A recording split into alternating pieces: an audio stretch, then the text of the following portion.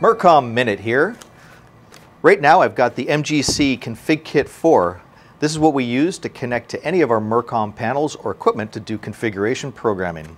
Let's take a look inside. Instructions, always good to have. Comes with a USB 2, which is a cable A to cable B type USB. Set that aside. This is the UIMA4. This is the direct connection to our panels. Comes with a serial cable and a small little bag with an adapter in it. This is a special part. You don't want to lose this. Let me go through each one of these items. Let's take a look at what they are. Move that to the side. So here is your standard RS-232 serial cable. This is the USB cable we'll be using to connect from our computer to the UIMA4, which is in this wrapper.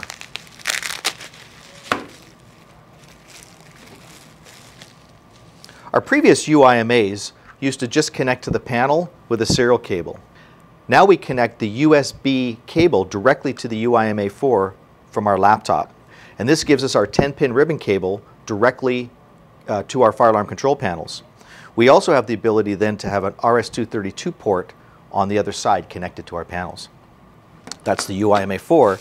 The last part that's in here, you don't want to lose. This part's very important. This is a 10-pin to 8-pin connector that modifies the end of your 10-pin cable. The reason we have this, when you're connecting to a processor on a loop adder card, we upgrade firmware by using this 8-pin to 10-pin adapter. We directly then connect and upgrade the firmware in that way.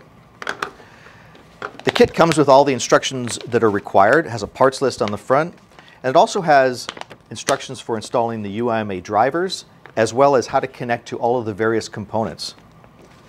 So this is the MGC-CONFIG-KIT-4.